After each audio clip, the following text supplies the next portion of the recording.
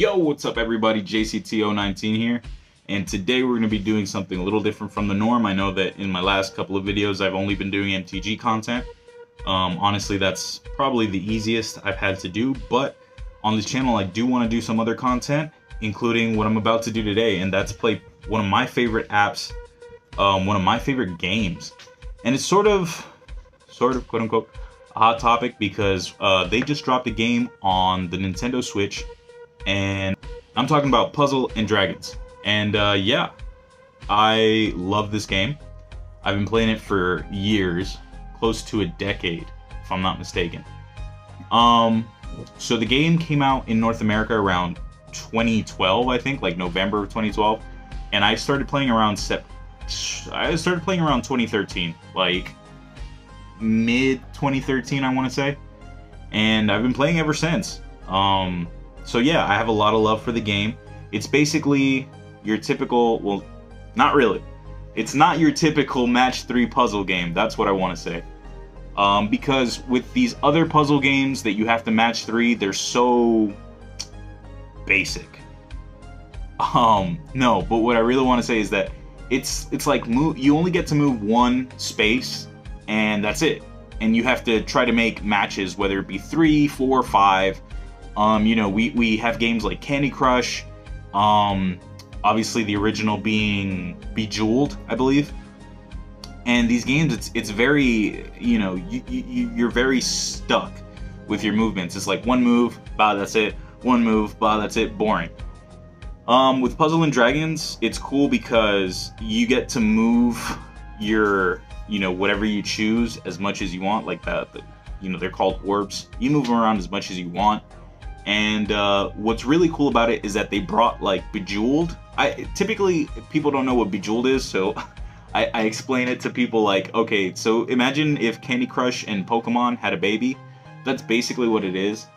And yeah, because you have the puzzling aspect, but you also have, you know, a gacha system where if you don't know what a gacha is, it's basically you use in-game currency, right, that you can obtain by clearing dungeons or whatever. I know that sounds weird. Basically beating stages. And they give you in-game currency which you can use to get cards or monsters. And you can build your own team of monsters to fight in these dungeons, okay? And it works like Pokemon because there's like a red beats green, green beats blue kind of system where it's like rock, paper, scissors, and one thing beats another. And basically you build out your team. They have specific skills that they can use. Whoever you set as the leader for your team has a skill that it gives to the whole team. And it gets really intricate and really interesting. So anyways, I'm going to stop talking because that's boring. And I'm just going to go ahead and play a little bit. And you can watch the content. And yeah, I'm going to cut the camera because I'm poor and I can't afford 2 cameras. So I can't record my face and my phone screen, which is what I'm using to record, at the same time. So cut the camera, watch me play.